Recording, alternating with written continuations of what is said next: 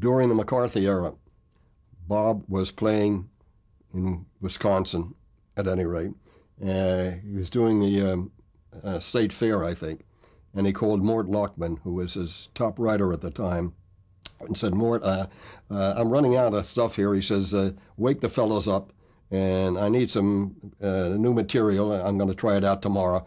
Get it to me right away. And Mort said, wait a minute, I got a whole bunch of jokes you didn't take with you, and I can give them to you right away. And Bob said, what are they? And Mort said, well, these are all jokes about McCarthy. Bob said, what? He said, you want me to wind up in jail? This is the Wisconsin State Fair. He's from Wisconsin. If I do those jokes, I'll wind up in jail. And Mort said, well, you can tell jokes in jail.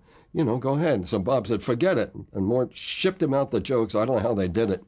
And didn't hear from him. The next day, he gets a call from Bob. He says, get me some McCarthy jokes. Mort said, what's happening? He says, I was running short. I slipped in a couple, and the place broke up.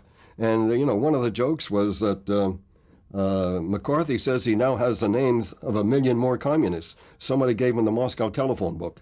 And so that happened. It was the emperor's new clothes. Once they started laughing at McCarthy, that was the beginning of the end.